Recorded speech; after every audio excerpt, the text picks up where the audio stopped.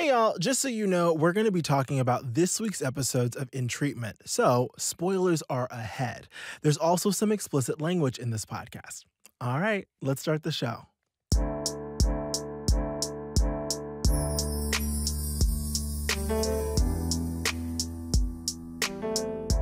Hey y'all, my name is Brandon Kyle Goodman. My pronouns are he and they, and I am a writer, actor, and activist, and a proud queer Black person.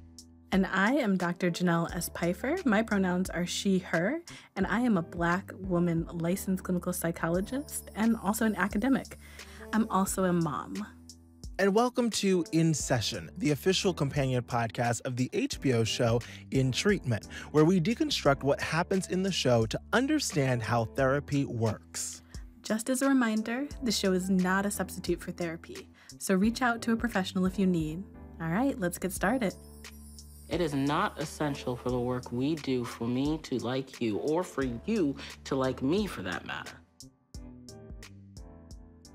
Okay, so just in a bit, we'll get into what happened on the show this week. But first, we're so excited because today we have an In Treatment insider, David Sigurani, as our guest.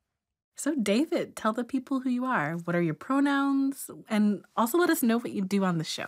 Sure. So I'm David Sigurani. My pronouns are he, him, his, and they, them, theirs.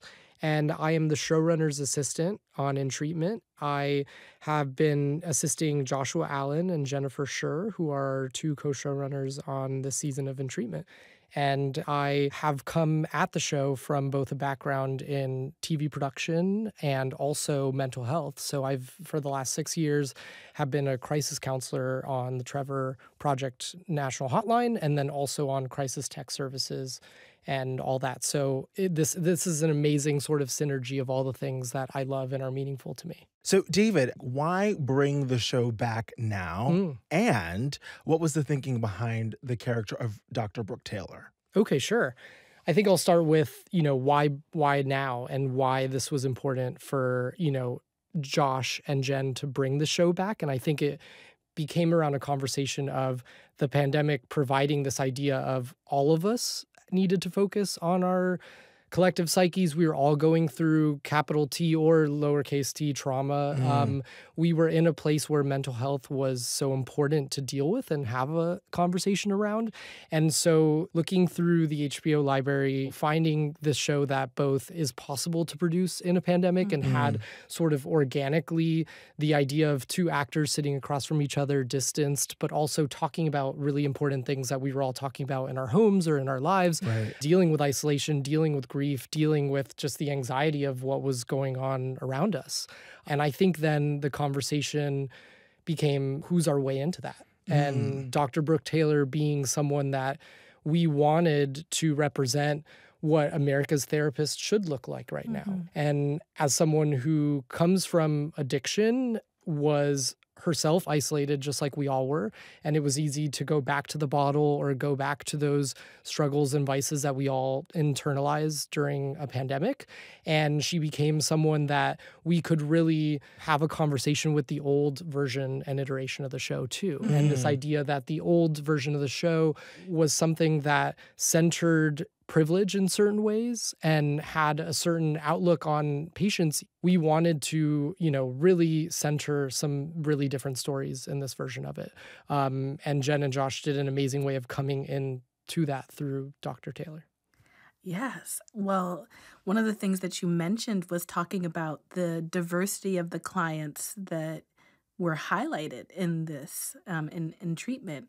And we're curious about these clients. We know that Dr. Brooke sees many clients in a week. So why these three clients in particular?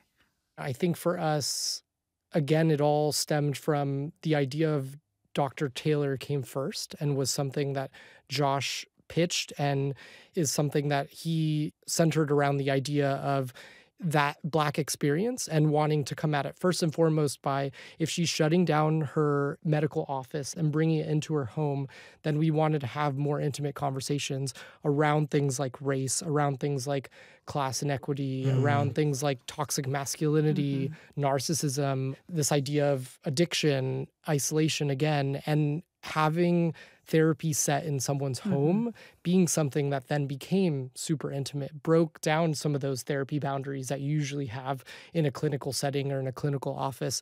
And I think that's where the idea of these 3 clients came from. These 3 clients to us represented intersectionality and identities that weren't explored often on television. And one of the things that, Josh and Jen did as well is they then sourced writers that themselves had lived an experience and authenticity around these characters. And so it was almost as if there was autobiographical elements that they could pull from their own lives that spoke to the journeys of these characters, that also spoke to the psyches of these characters as we dug in and sort of built twists and turns around what their therapy life would look like over 6 weeks as well. Part of what really strikes me about this is that the show is really on this razor's edge where it could be exploitative or really performative. And that authenticity that you talked about, it seems like the writers' identities and their personal experiences really helped it be something that's respectful and real and deep. Can you talk a little bit more about how you approach this topic, how the writers approach this when they're dealing with something that really is hitting close to home for so many people? That's such a good question, Dr. Janelle. I want to know that answer. Yes. David? Yeah. It's interesting because I think for us, it was a process, right? And it was our own version of group therapy. And it was our own process of opening up a writer's room during a pandemic solely through Zoom. But really, I think just creating and opening up a safe space where the showrunners led the charge to give everyone a voice. Again, we're all sort of boxes on a screen, so it's very egalitarian, and there was no hierarchy in the room. And it was really lovely to have people join us and open up about their lives. And everyone themselves had been in therapy or was currently still in therapy. Jen talks about all the time how she's been in therapy with the same therapist for 17 years. And so to her, it's one of the most important relationships she has in her life. It's such a impactful thing that we wanted to all dig into, and we wanted to be that for each other, and also know that things that were said or things that were dug up were, completely safe and would stay within the room. But also if there were details of that ended up in the scripts, that ended up in the stories, that we would protect sort of the fictional version of that too. And that there was that idea of we were creating distance by building these fictional versions of maybe all of our lives, but it was also an amalgamation of everything that came up in that room, and sort of this group therapy that we were hosting daily for hours and hours together and holding that space for each other. It's beautiful. That is. It sounds like a dream job, honestly. I'm curious as to if there's like a mental health professional that's part of your team to like support that at all?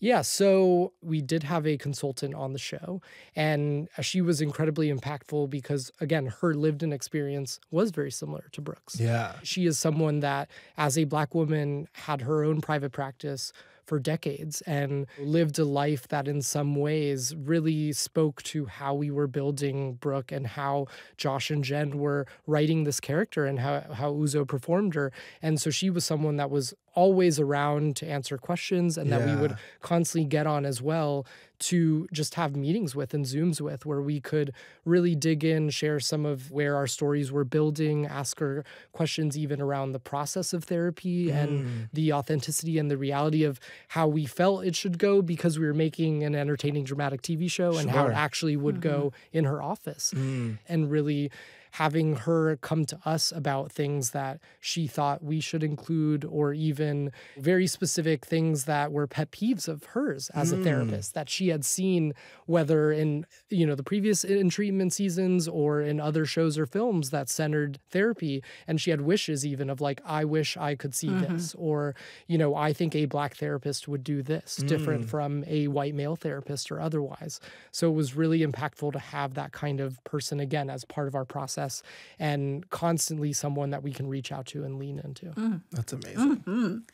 Yes, I recognize the moments on screen that feel really real. They feel very similar to what I might experience in session with a client. So can you tell us a little bit about what are some of the resources that writers used as they were thinking about developing this therapeutic framework, and particularly Dr. Brooks' character. Yeah, with Dr. Brooks' character, it's interesting because it came out of, books that I was reading and trying to get in front of the showrunners and the writers. And so two of those that I had, read in my training or again on my way to getting a license is The Gift of Therapy by Dr. Irvin Yalom. And then the other one is The Making of a Therapist by Louis Cozolino. And both of those books being two of the only books that I had read or known of that really centered therapy around the experience of what a therapist would be going through. And so those two books gave, all of us, both the showrunners and the writers, a sense of how to get inside of Brooke's head and how to get inside of her head in terms of what might be happening in her chair versus what would be happening in the patient's chair. So, David, you mentioned the writers and the authenticity that they bring. So how did you divvy up episodes amongst those writers? Because from my understanding, it's not how most shows do that. So how did you guys do it? Yeah. With the show, the way Jen and Josh ran the process is they were the owners, right, of Brooke's story. Josh being a black man, gay black man, and then Jen being a woman of experience with her therapist that goes back these decades.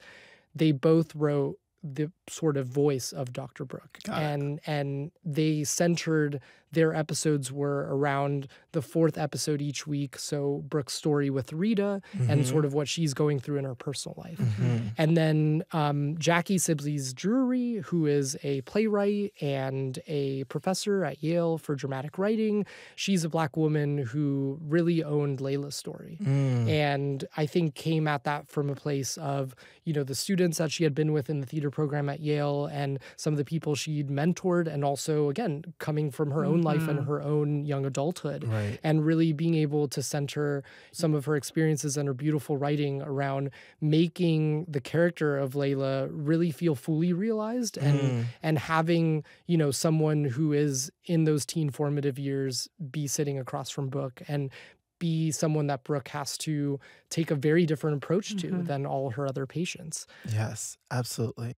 Chris Gabo was another one of our writers, also a playwright. And Chris Gabo is a Latino playwright who came at this from Eladio in a lot of ways. We joke about this all the time. Like, Chris Gabo is Eladio. There's almost no way to separate the two entities. And in a really beautiful way, like even just having someone like Anthony Ramos sort of speak words to Chris Gabo's writing, they almost have the same patterns and speech. And Chris Gabo is that like Latin nerd that just loved Latin authors and literature and is a quiet, sensitive soul that really had this amazing sense of experience by becoming a writer himself and sort of bringing that back. And then writing on our show, he was really able to dig into some lived an experience he had when he himself was a home health aide. And he had a relationship like this with someone that really questioned for him why he was doing what he was doing, and even the friendship that he had with someone that he was technically being paid to take after.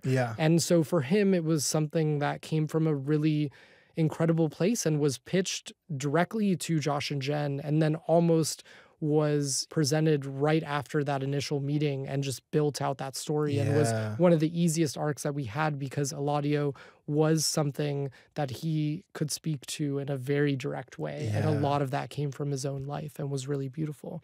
And then Zach Whedon wrote our third patient, Colin, and Zach, again, is this brilliant writer that has, written things like Halt and Catch Fire and just knew the pathos so well of someone who might be questioning his place in the world, where we were having this incredible learning and leaning in around the uprising and the murder of George Floyd, and the idea that this was a moment where people like a Colin needed to actually sit with their identity and see where they fit in. And someone like him, a narcissist that always was thinking of him first and was ego first, didn't know coming out of that jail time what his place was in the world and having to dig into that.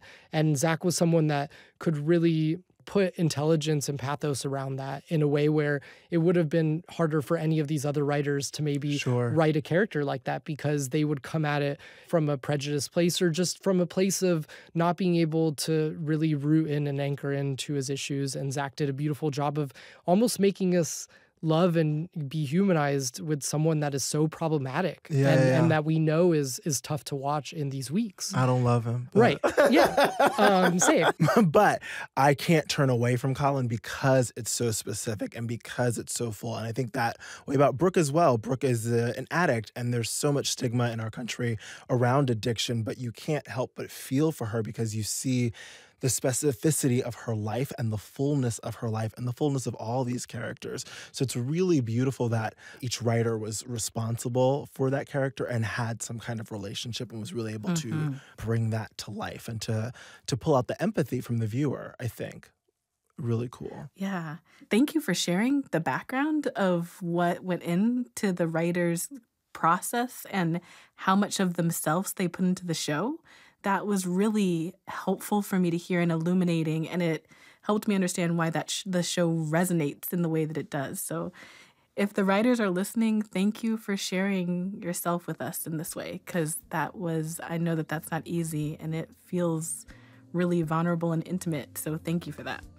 Yes, absolutely. David, thank you so much for being here. This was an absolute joy, right, Dr. Janelle? We're just like losing our minds. So thank you so much. Wonderful. And we hope to talk to you again soon. Of course. Thank you both for having me. And, so love you bringing your expertise to the show and really opening up for us what actual therapy and mental health practices look like.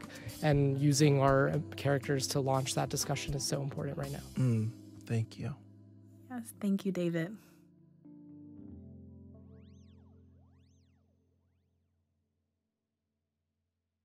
So this week, Dr. Brooke is in her second session with her 3 main patients, and she's, starting to get the real tea, as we like to say. I'm excited to dive into this because there is a lot to go into, and we're going to talk a little bit about what it's like to unpack the box, metaphorically speaking, in therapy, when you start to get into the heart and the root of what brought you into that therapeutic space. So I really love what you said about opening the box, because we see that with everyone this week, starting with Eladio. I haven't slept better since we talked last. I slept worse. In what ways? Last 4 nights, I've had the same dream. About the snow and the ash. And even though I haven't thought about this guy in years, it was Sikander holding my hand. That was a locked box and you unlocked it. And I can't afford that. Maybe if this was long term, if we were gonna do this for like years, then maybe. Who's to say we can't? Dr. Taylor, you and I both know the financial realities that bar that from being the case. This is short term. And it's possible that what I need isn't a therapist, it's a pharmacist. Because the only thing that's gonna help me sleep at all is the lithium. And if that sounds bad, I'm sorry, but that's my reality here. So what I love about what Eladio says, and Eladio is really the first one to kind of name the box, and I really related to this because I went to therapy and that was always my fear. And like there were things that I wanted to deal with without going too much into detail. But the thing I said to my therapist is I'm afraid of kind of unlocking this Pandora's box, and like I don't have time to just like, I think the fear is you unlock the box and you break down, and then you're not going to be able to do your job or show up or do your work. And when you're feeling like you're on survival mode, how do you allow yourself to do the work? Because even when he says, if this were long term, but even for me, it was like, it was open-ended. And I still had this like, I don't know if I want to go there because I still got 15,000 things to do when I leave you. Oh, yes. I mean, yes, and thinking about this idea of having the ability to engage with the full breadth of your experience being like a privilege that some people feel that they can't afford, right? Whether that's financially or time or constantly having to keep up. So, I mean, hearing Eladio name that, I mean, it felt really powerfully true in a lot of ways. Emotions feel like a luxury to that. Since, it's like it's a luxury for me to examine my emotions and allow myself the time to cry or scream or whatever. And it's like, I don't have that kind of time. I mean, and on the therapist side, we see that same thing show up with Dr. Brooke, right? Like, you kind of get this feeling that she's just been going nonstop, like achieving, Yes. doing. And Rita kind of pulls her in and draws out these emotions that you feel like she's just been shoving down into this box. So you have this Yes. process, where she's encouraging her clients to dive in and do this work and to open their own like Pandora's boxes. Yeah. And you wonder, is she doing the same thing for herself? She's definitely not. She is sitting on that. But I mean, every time we see her ignore a call, ignore this person, try to close the door on that person, she's like sitting heavy on that box. And understandably, because you see the height at which she operates and has to operate too, the requirement at which level she has to operate. You were talking about why these 3 patients, right? So we're assuming that there are more patients than just these 3 in her week. So if you think about all that responsibility, no wonder she's like, I am not dealing with any of this right now because I'm just going to divert this to my patients and taking care of everybody else. I mean, and I always wonder from your like experience as an actor, as a writer, as a creative and all these different levels, it feels like the choices are so intentional in reflecting that process of keeping that box together and so tight because she always looks immaculate. Her Yes. space is gorgeous. Even when she's Pristine. like, you're just like, was this an intentional choice to present her so polished, so together on the surface where you feel like this brewing turmoil right underneath?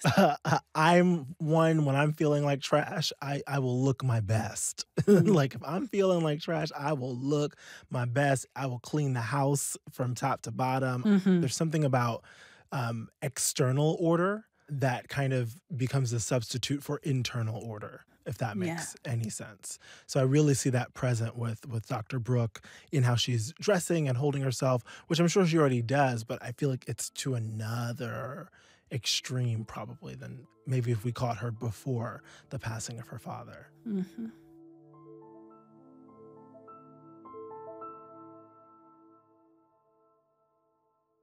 I feel like with Colin, we kind of saw the lid of that box come off for a moment. Oh yeah. It was like a little distressing. You're like, oh, okay, that box is Yes. a lot there. Yes. And he had to I physically turn himself around and apologize. I'm sorry. Because in many ways, I think it's because he's learned that taking that lid off the box is dangerous for him. Right? Like we've learned what went on for him in prison and what got him there. And so like this idea that possibly there's a lid on his box for a reason. And he might actually need the support of somebody to help him carefully unpack this box. I don't care if you like me. All right, I care if you sign that stupid form that says I can get the fuck on with my life so I can do things and make things and build a life instead of driving up here to no man's land to pretend like I'm fucking getting somewhere. Jesus fucking Christ. You know, if I wanted to sit around talking about my fucking emotions all day, I'd still be married. Shit! Fuck! Oh, shit! Fuck! I'm sorry. I did cackle when he said if I wanted to, I would be married still. And I'm like, that's hilarious. Because that is all I think a good marriage is communicating your feelings, which clearly he does not like to do. But yes, he is really protesting quite a bit, which is like, oh, you do care that people like you or don't like you. Like that is a hot button. But I was also going to say, that moment to me is why therapy and mental health and doing the work is important, because I think it can help not prevent the blow-ups, but shade and shift how you blow up, because you're dealing with it constantly as opposed to suppress, and now there's this massive fucking reaction. And a lot of times I would say that I've experienced that reaction from adults as a kid, right? Where Yeah. like suddenly a kid, you jump on the bed or you do something kid-like and your parent is like, ah! Yeah. And it's because you haven't dealt with some anger you've been holding on to for a while. It has nothing to do with the kid, but then we internalize that. And so you end up scarring other people if you're not dealing with your own scars. Yeah, I mean, I feel like what you're naming is so important. That idea of like that emotional displacement, right? Where what you're reacting to is not the target of what you're really feeling. And Yes. it's like the emotional law of conservation, right? That emotional energy can neither be created nor destroyed. But this idea that if you don't engage with it, then it's going to pop up somewhere and it's Yes. typically going to be disruptive. Like if you're not doing your maintenance, it is going to explode at a time where you least expect it. It feels Yes. completely unwieldy. And then what sucks is then you're avoidant of dealing with emotions because you basically reinforce this idea that like, see, this is why I don't deal with you emotions because you're too much, right? Yes. That idea that it'll be disruptive.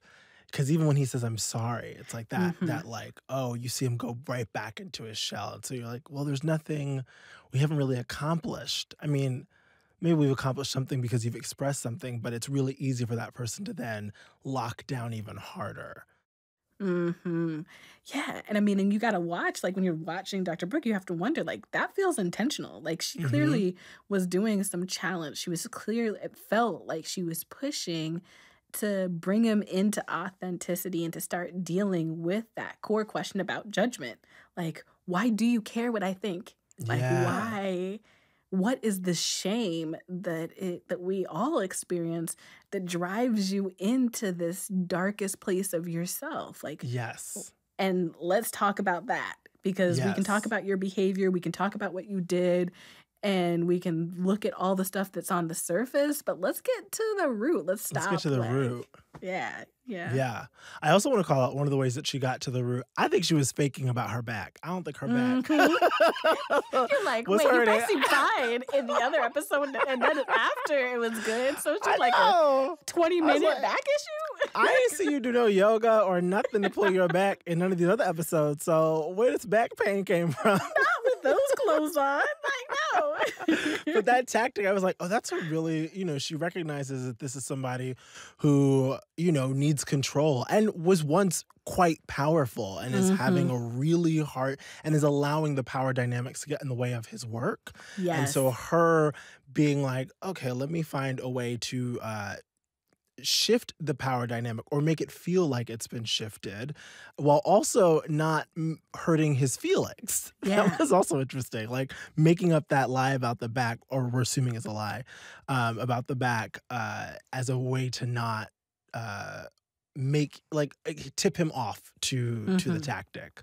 I thought it was really interesting. Oh, yeah. I love that observation and this idea of like what it kind of unlocked in the work when you throw things off kilter. And she's used that a few times. Like Yes. when she connected with Layla, taking her into the kitchen. Right. And then here with this changeroo, like this idea of her kind of tuning into what do we need to do to get the lock to start to open up that box so that we're not just playing here at the surface. Let's do the work that you came in here to do. And especially with Colin, you're like, we're on a time clock here. We need to get into it.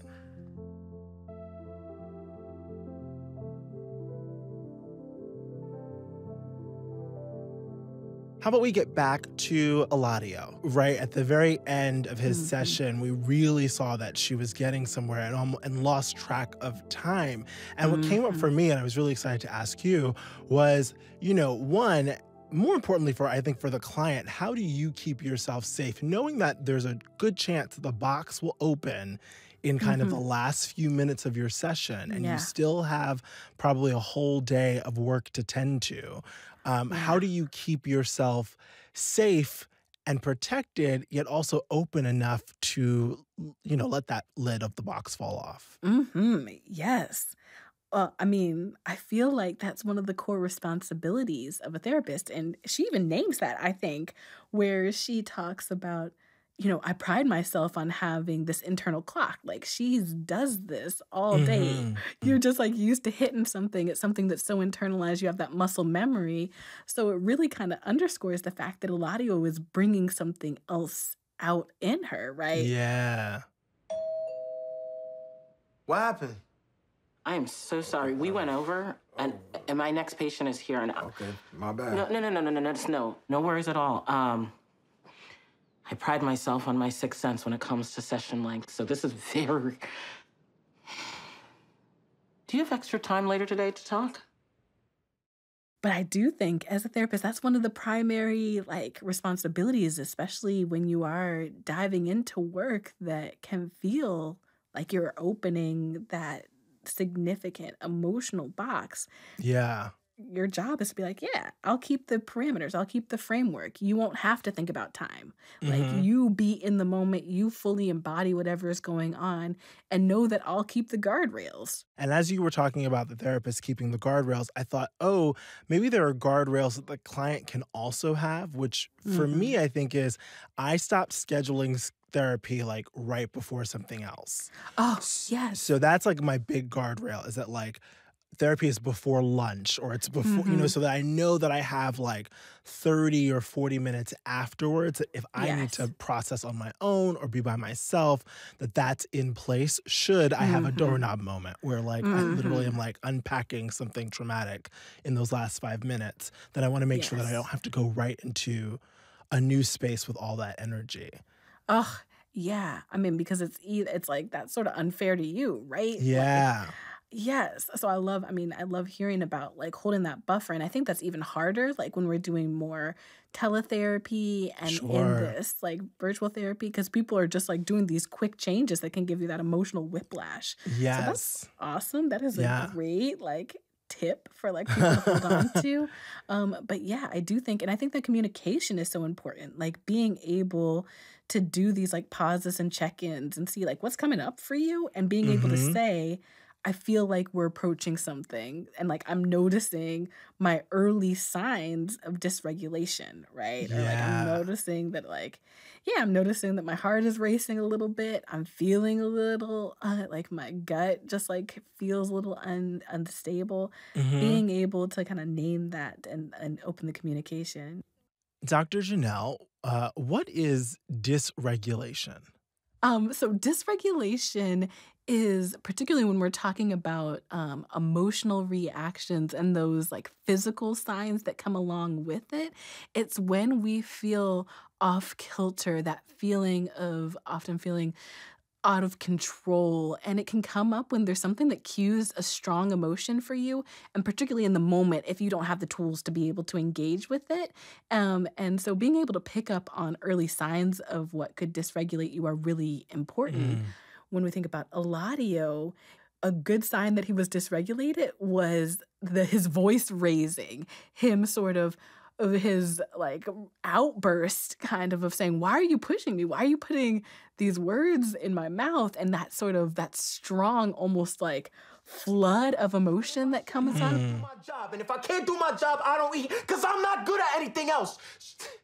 So just if you want to talk about whatever, right? From now on, you want to talk about whatever. You want to talk about my mom, my fucking ex, I'm down. But do me a favor. And let's just put an embargo on this particular topic, okay? With all due respect. And even like sometimes when we talk about like being dysregulated, we talk about flooding, which I love because it is that your central nervous system gets to a point sometimes when you are dysregulated where you feel off kilter and unsafe to the point that you honestly can't even process. Like it suppresses your executive functioning, that kind of logical place in your brain, and you're just in this like gut, intuitive, instinctual space that doesn't necessarily respond to logic. And that's why it's so annoying when you're feeling wholly dysregulated and somebody's like, calm down. Yeah, oh God. Oh my goodness, that never works. Calm down never works. Kind of like when Dr. Brooks said, I don't want you to be too emotional. That was this episode's version of calm down. Yes. Do you have extra time later today to talk? Dog, Mrs. DeMarco's already out of pocket. She ain't gonna pay for more time. No. It's not about the money. I'll just check in later to make sure you're in a less emotional place. Emotional? I'm not emotional. I'm good.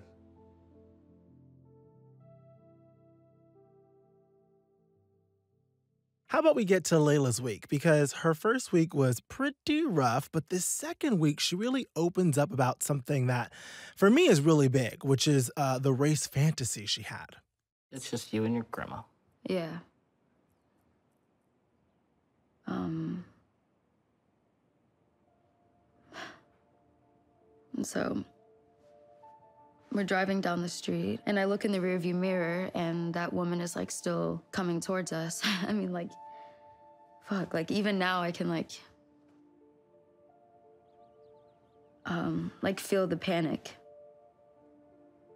But you know it's not real. Yeah, but it's not it's just like the panic of like needing to get away, you know?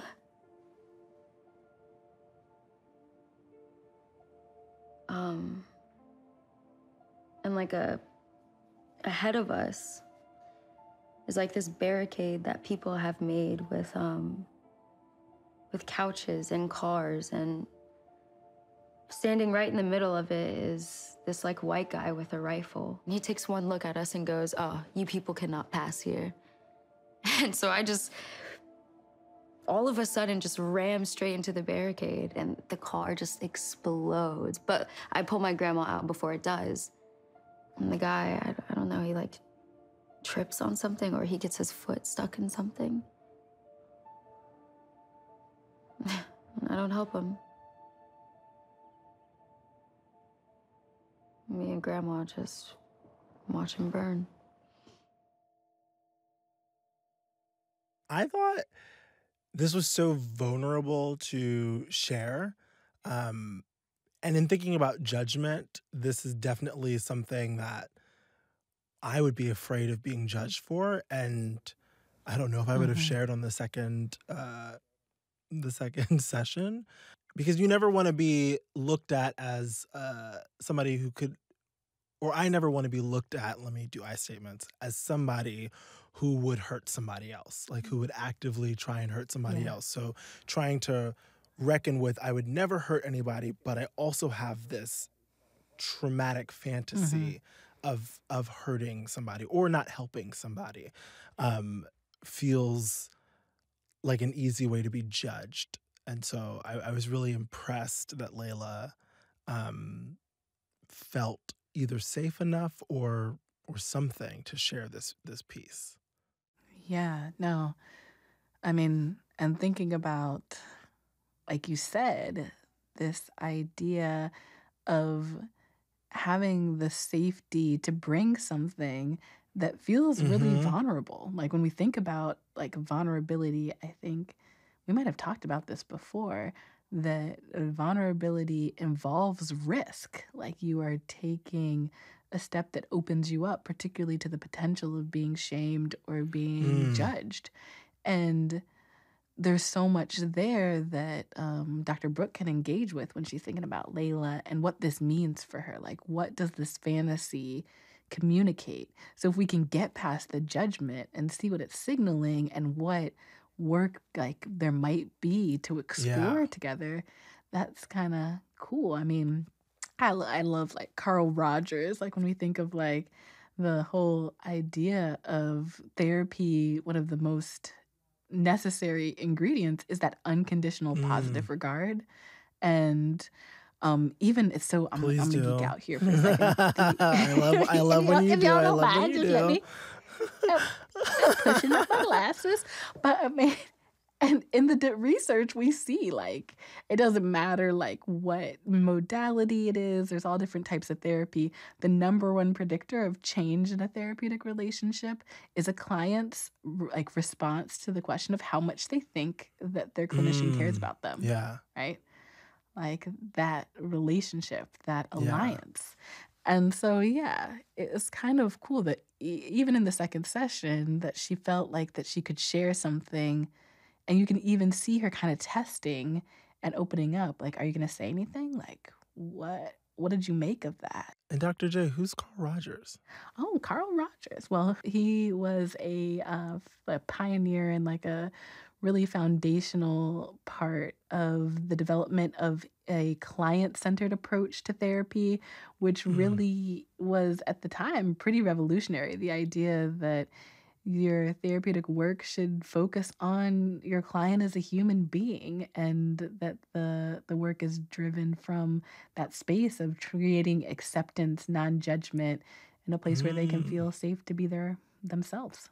Well, let me geek out for a second. I'm gonna geek Oh, out, yeah. yes, because I'm gonna geek out on kind of the writing and acting side of it, which was one, I thought both of them were phenomenal in this scene, but in watching it, I realized I had never heard anything like that on TV or in a movie, just like the space and the freedom to really have a Black person, a Black woman in particular, lay out the details of this very traumatic fantasy that I think, as Dr. Brooke pointed out, is a coping mechanism that I can definitely see myself in. Like, it's so specific that it's not something that you bring up at a dinner party. I have fantasies sometimes about these things happening.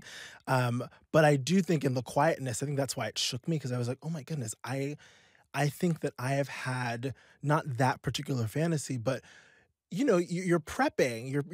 If you're Black in America, I think it's naive to think that on some level your brain or your mind or your body is not prepping for some really terrible shit to happen to you or somebody you love or around you. And so these fantasies do happen because you're like, what do I do in that moment? What would I do in that moment? This moment that is like, I mean, to Dr. Brooke at the end, thinking about her son, not to jump too far, but her saying it's a young Black man, maybe he's dead, right? Like that reality of like, oh yeah, like there is trauma here as Black people. So it's not surprising that Layla has this fantasy that may not be polite to share in quote unquote mixed company, but it makes sense that she would have that.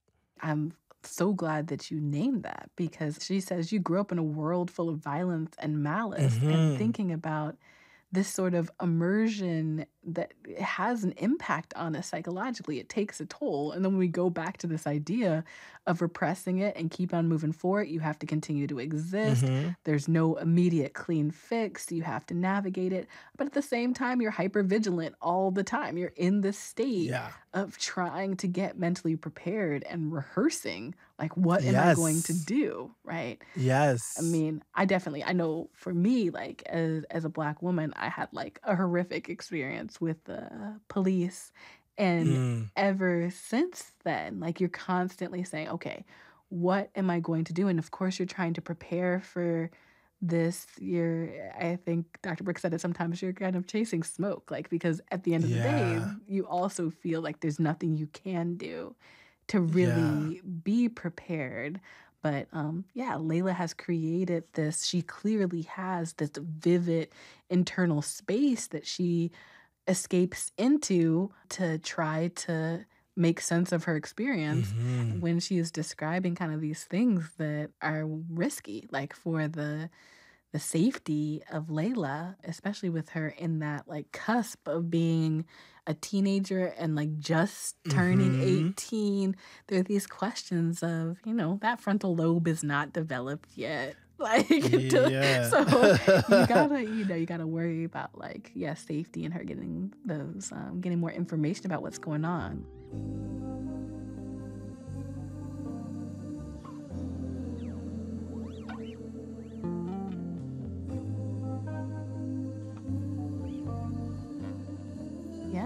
So we're coming to the end of our time today, and I want to make sure to leave you, Brandon, and also our listeners with some resources and recommendations. So let's get into it. To start off, a little bit earlier, I spoke about unconditional positive regard, which is connected to humanistic therapy and Carl Rogers. I think on Becoming a Person, a therapist's view of psychotherapy is a wonderful sort of primer into that humanistic approach and client-centered approach to therapy. That's what we want therapy to be. And also, I think that there's this question about shame as well that came up throughout, and as we were talking about judgment. And Brene Brown is definitely a queen in this area when it comes to thinking about shame. There's some great TED Talks. If somehow you are like the one person on the planet who's not seen her TED Talk on shame, do it like today. And Daring Greatly, her book is pretty next level when we think about shame and vulnerability and how it unlocks different aspects of our relationships in our life. So when we dive into that, and I love also the work that Not So Strong does, which looks at vulnerability in Black women and the particular culturally informed way of like what it looks like to be vulnerable, to show up, to like take off your cape, like put it away and not have to be that strong Black woman archetype. So those are all some different follow-up resources that might be helpful. I love that. Yeah. And when Eladio said that he was trying to choose between money and his therapeutic work, my heart kind of broke open a little bit. And I know that for many people, therapy is an investment, and sometimes that investment cost can be a barrier, which thinking about, I wanted to make sure that y'all have some resources in terms of when it comes to affordable therapy. Open Path Collective has some really great affordable therapeutic options, and the Loveland Foundation in particular was developed to give scholarships for therapy to Black women diving into their therapeutic work. That's amazing. Yeah, so check them out. Check out those resources. Yes, and you can find these and other recommendations on the In Treatment page on HBO's website. Looks like that's our time for this week, Brandon.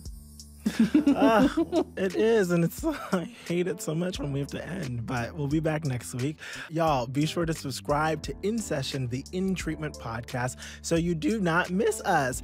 And while you're doing that subscribing, why not give us a rating and review? It can help others find the show. In Session is the official companion podcast for the HBO show In Treatment and is a production of HBO and Pineapple Street Studios. Production music is courtesy of HBO and Audio Blocks. You can watch new episodes of In Treatment on Sunday and Monday nights on HBO Max. Dr. J, it is always a pleasure, and I guess I'll see you next week.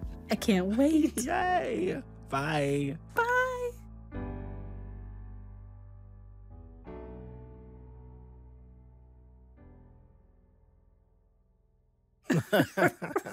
You're cute. Name a more iconic duo than Dr. J and BKG. Ooh. There is not.